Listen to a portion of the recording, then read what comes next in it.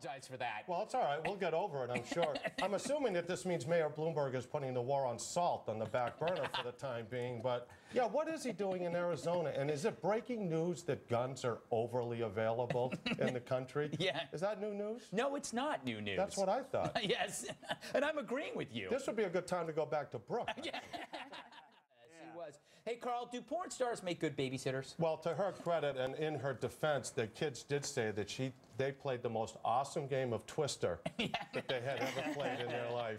And let me just say also, I was so touched that Warner Brothers and CBS sent a special addiction guy for a home rehab, but I was surprised to hear it was Gary Busey. Yeah, not a good choice.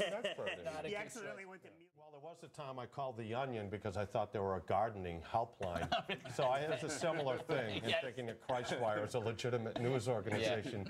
I don't know, the last time I watched Rachel Maddow, it cost me $500 to get the squirm damage repaired in my Lazy Boy. So, but this is what's great about Palin, that Palin enjoys equally giving it to them, and it drives them crazy. And that's why I love Palin, because she's got the backbone to keep going. Every week it seems like a new political offspring is telling us how to think. I mean, of course they could do it. There's no argument there, but why should they? I think the argument itself is getting old. I don't run into anyone in my daily life for whom this is even an issue anymore. I mean, people just don't care. I think we get it. But you live in the mountains.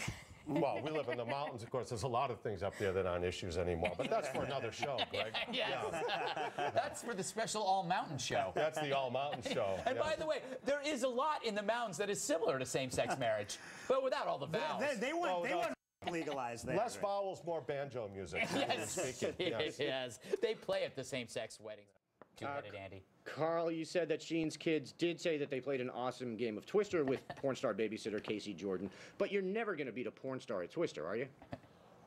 You mean, is that a rhetorical question, or are you asking if I'm going to be able to beat a porn star at Twister? I already know that you can't. I have the Twister thing that's got actually 2 arrows on it. So really? Yes. I don't even know what that means. I don't either.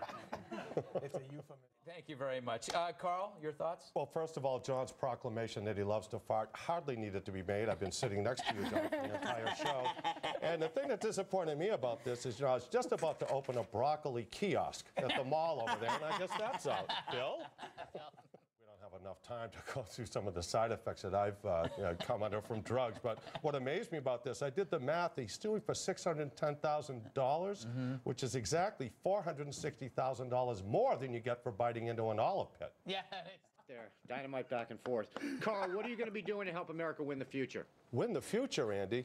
We'll be lucky if we get the job of cleaning the future for the new owners. And besides, I'm busy recapturing lost pieces of my past to worry about the future right now. All right. That's why you should keep a journal. Thanks, Bill. The way you talk like a guy who just got out of jail trying to put his life back together.